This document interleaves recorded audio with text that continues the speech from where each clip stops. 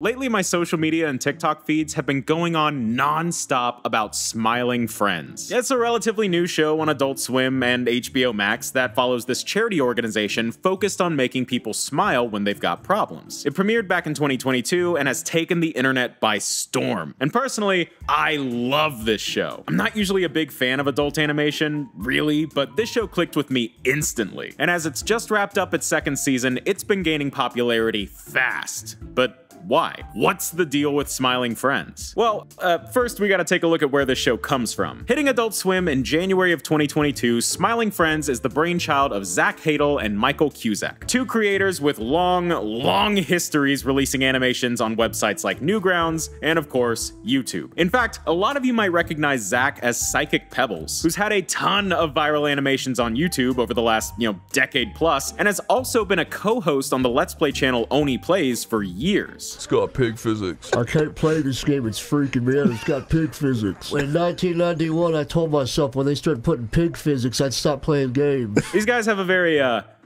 particular sense of humor, super indicative of that old school internet era they came up in. It's that very intense, exaggerated, chaotic, vulgar, and violent style of 2000s internet humor. The kind of stuff we probably shouldn't have been watching when we were growing up, but that's kind of why we were watching it. These scrappy, Wild West early days of online video have kind of become internet legend nearly 2 decades later, because it's the kind of stuff you just don't see as much of today due to YouTube being so advertiser friendly and there being very few viable alternatives. But one place where that kind of comedy still thrives is Adult Swim. For those of you who don't know, because cable TV is as alive and thriving as my pancreas, Adult Swim is a nighttime programming block on Cartoon Network that focuses on more mature shows. Growing up, this is where you'd find reruns of shows like Family Guy and King of the Hill, but it's also been home to a lot of really iconic original comedy shows like Aqua Team Hunger Force, The Eric Andre Show, Robot Chicken, and eventually Rick and Morty, all of which are shows with that much edgier, more vulgar, crude, and chaotic sense of humor that you wouldn't typically find anywhere else on TV. And heck, even before Smiling Friends, Michael Cusack had another original animated series premiere on Adult Swim called YOLO, that I'm pretty sure is still going today. And come 1 April Fool's Day 2020, Zach and Michael hopped on the Psychic Pebbles YouTube channel for a live stream. And right as the clock struck midnight, they made a surprise announcement that their brand new pilot for a show called Smiling Friends was premiering on Adult Swim in like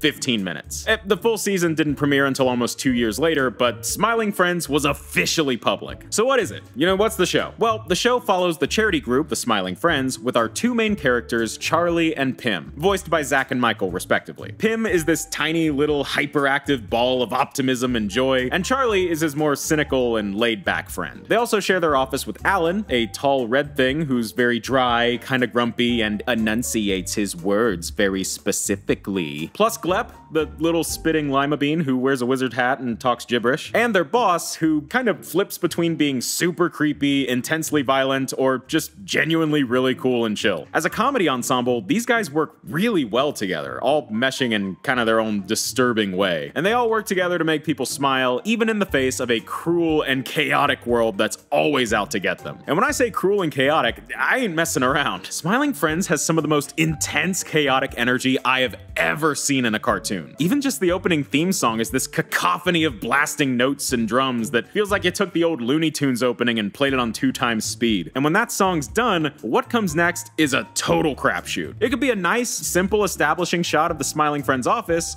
or I don't have words to describe this. And just about every episode is gonna have at least one moment of pure sensory overload. Whether that's like 10 people arguing at once, a bunch of little weirdo creatures just running around, or just a full-on psychedelic drug trip. This show can go absolutely crazy, but you can't just have that all the time. In comedy, I see chaotic energy as like a balloon popping. But for the balloon to pop, it has to at one point be intact. And for the pop to actually make an impact, it's gotta really take its time. So the crazy chaotic energy is only half the puzzle here. For every moment of pure, unbridled chaos, there's just as many moments that are so quiet, so casual, and so unexceptional that it's almost more disturbing. The show likes to use this tone a lot, where it's just a couple characters in the middle of the craziest situation you could possibly imagine, just kinda talking like normal. It's uncomfortably down to earth, made even more real by the fact that these moments feel totally improvised. I mean, if you ever saw Zach on Only Plays, you know this dude can drum up the most unhinged hypothetical, play it completely straight, and just go with it. Keeping a dumb as bricks improv bit going while being dead serious the whole time is nothing new to these guys. And it's such a great addition to the comedy in Smiling Friends. I mean, you know, I've seen improv in adult animation before, obviously in shows like Rick and Morty, but in that case, improv was normally used to add to the unpredictable energy of the show. Where here, it's more meant to be like a moment to breathe, despite still being some of the funniest stuff in the show. Now, characters will sit down and have conversations so mundane, or quiet arguments played so straight that you really can't help but laugh because it's just so uncomfortable. And also such a contrast to the insanity that could break out at literally any moment. Plus, the show really likes to kind of troll its audience too. I mean, the show had its first ever preview and premiere as an April Fool's joke. So clearly, Smiling Friends does like to mess with its audience expectations, even down to just the moment-to-moment story. A perfect example of the show's tendency to mess with its viewers is the special episode, Smiling Friends Go to Brazil. It sounds like a fun episode. You know, it's kind of a change of pace story. What are these guys gonna get up to in Brazil? Well, turns out, nothing. The episode is just 12 minutes straight of the guys hanging out in the airport in Brazil, realizing that no one booked the hotel and they just happened to arrive during Mardi Gras, so every place in town is booked, so there's nothing they can do. So this is just Charlie, Pim, Alan, and Glep trying to figure this all out. No cuts, no stunts, no music, no jokes, really. They play this 100% straight. The dialogue feels almost 100% improvised, and it's just like a very realistic depiction of getting stuck at the airport when your plans fall through. Even when they call their boss, he's suddenly this totally normal, pleasant-sounding dude, completely out of character for him. Wait, you guys don't have a hotel? Okay,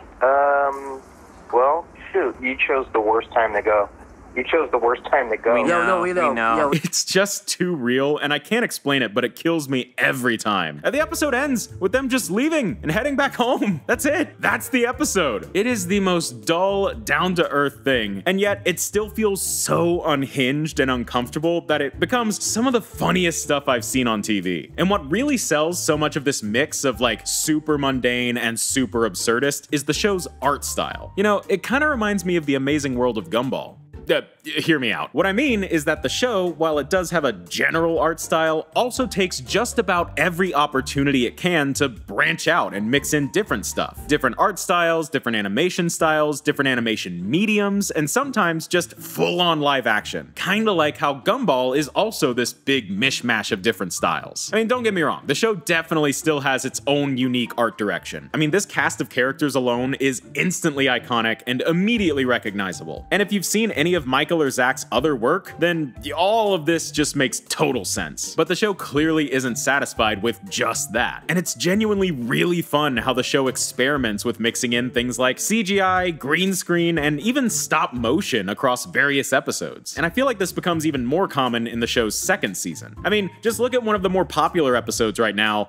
This is the real title, Brother's Egg. Just this episode alone has CGI, yes, we're back here again, get used to it, plus some guest animation work from Joel Haver, who's known for this like really unique rotoscoping animation. And all of that on top of the show's usual art style. Then one episode later, you have Charlie and Pim getting abducted by a couple of stop-motion aliens. Then the episode after that, Pim and Mr. Boss go to Spamtopia, which is this glitchy, unsettling, Microsoft Paint nightmare town. The creativity on show here when it comes to the art and animation is just really impressive. It keeps you on your toes just as much as the rest of the show. There's actually a lot of stuff on Smiling Friends that I never thought I'd see on TV. This show loves its weird, obscure internet references. And I mean, obviously, this show is born of the classic Newgrounds days of Flash cartoons. That's evident in basically every aspect of the show. But for those who grew up spending way too much time on YouTube, like me, there is so much here. You got a main character who's voiced by the Sick Animations guy, a shrimp dude in one of the early episodes voiced by Salad Fingers, a cameo in the same episode from the Burger King foot lettuce guy, a cameo from the Nostalgia Critic. Anytime I tell someone about this, it breaks their brain. You got this thing from that viral video of this thing, the obscure, weird internet references are just everywhere. I mean, that whole episode, Brother's Egg, is referencing an old series of YouTube hoax videos where someone's trying to grow a weird living hybrid creature from an egg. You can hear Zach talking about it on Oni Plays years before the reference made its way to Smiling Friends. He cracks the egg in the video. He goes, "Oh, look at what we have here." He takes a piece of tweezers and he lifts it up, and the word goes, it spits at him. He smashes it with a Bible and it explodes on the table. It's a real video. You're a liar. Okay. That's real. That's a real thing. That is a reference to a weird series of YouTube videos from 2015 that Zach talked about on YouTube in 2018, becoming a plot point in Smiling Friends and a surprisingly viral TikTok trend in 2024. That is how deep this stuff goes. And as a person who loves his internet history, it's just such a fun extra aspect to an already really engaging show. In fact, I think one of the big reasons this show has connected so well with the wide audience is because being created by two long-running online content creators, the show was just genuinely and effortlessly in tune with internet culture. And not in that way of like, "Whoa, Charlie, your video's going viral, we're gonna be famous!" Nah, none of that like really tired trope stuff. The show's not using internet culture or references to be cool or mainstream, because Smiling Friends is in tune with internet culture in the same way that like your chronically online friends are, referencing weird, obscure viral videos from 2007 that they found on a 3 a.m. YouTube rabbit hole spiral. And the show just does it for fun, not for any like popularity points. And while all the things I've talked about so far do make Smiling Friends like a great and super unique show, I think the secret sauce is just that. Smiling Friends are just out here to have fun. You know, I wasn't really planning on making any videos about Smiling Friends originally. Like I said, I don't really tend to talk about adult animation a whole lot. And the reason is,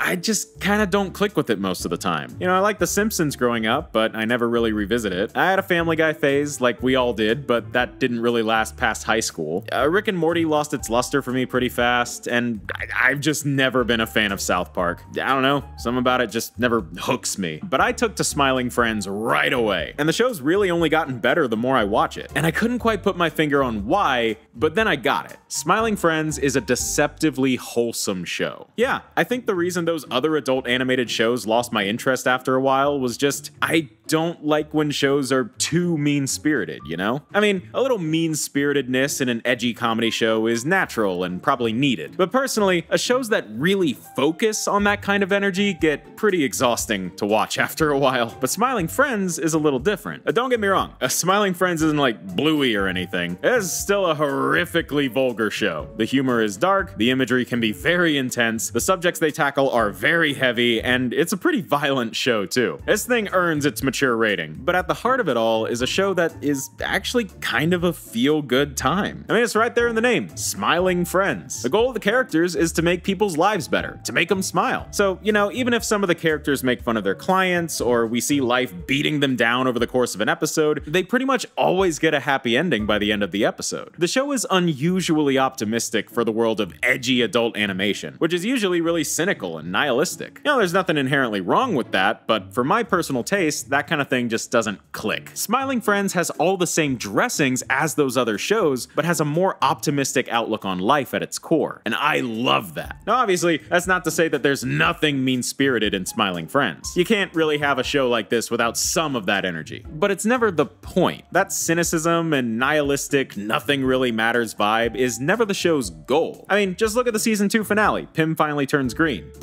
Yeah, that's the name of the episode, but that's not what the episode is about at all. I told you the show likes to mess with its viewers. But this one's a Christmas special, released in June, cool, where Charlie and Pim accidentally bring a snowman to life. This snowman then immediately enters an intense existential crisis when he learns what the concept of being alive is and how it will eventually end. And the episode that then plays out can kind of feel like one of those more mean-spirited stories, where at every turn the universe is finding new ways to torture and terrify this snowman with the concept of death. But after he lives 6 months of a safe but boring life in the Smiling Friends freezer, he decides to live a little and go to the beach in their cooler. Of course, he then gets knocked over into the hot sand and dies, until the water he was made of gets absorbed into the ocean. He gets to continue living, but now instead of being snow, he is the ocean, meaning this snowman will now live on forever in the most freeing way possible. For one of the more mean-spirited, let's torture this one character for the whole episode kind of stories, the show still brought a truly really happy ending to it all. Wow, I love my friends, and I love my God, and I love my country, and God bless America, I guess. What else can you say?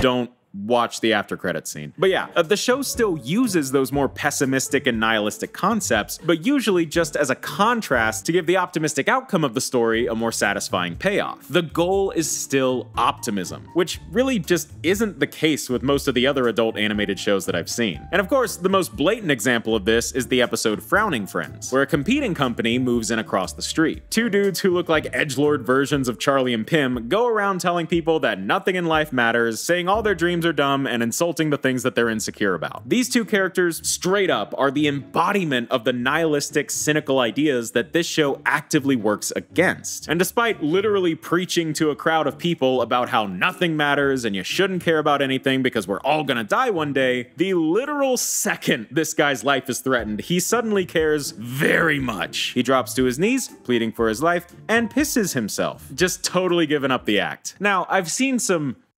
discourse around this scene online, so let me be clear, I'm not trying to make this more than what it is. I ain't saying this is some masterful act of social commentary or anything like that. You do not have to be fair and have a pretty high IQ to understand Frowning Friends. But I do think this episode is a perfect little case study for what I mean when I say that Smiling Friends, despite all of this, is actually a surprisingly optimistic, hopeful, and wholesome show.